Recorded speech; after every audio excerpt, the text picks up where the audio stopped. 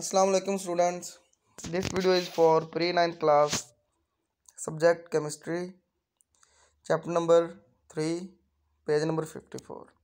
Students, today our topic is electronegativity. Students, you can see in this diagram we have one hydrogen atom. Its atomic number is 1.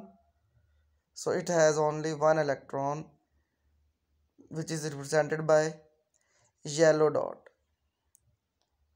And chlorine atomic number is 17.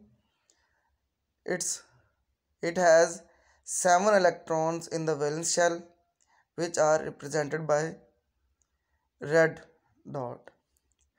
Both of the atoms want to be stable by sharing one electron. So the pair of electron between hydrogen and chlorine is a shared pair of electron. So this shared pair of electron now is being attracted by the nuclei of both of the atoms of hydrogen and chlorine, because this shared pair of electron has negative charge and nuclei they have positive charges due to protons. So both of the nuclei are attracting this shared pair of electron, but one nucleus will attract the shared pair of electron with more force than the other.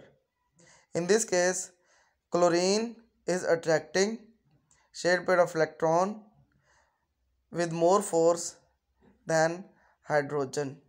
So this ability of the atom to attract shared pair of electron towards the nuclei, that ability is called electronegativity.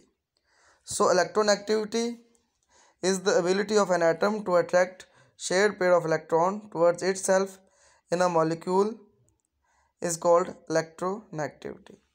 Now its trend along the period and down the group we will discuss in next video. Thank you.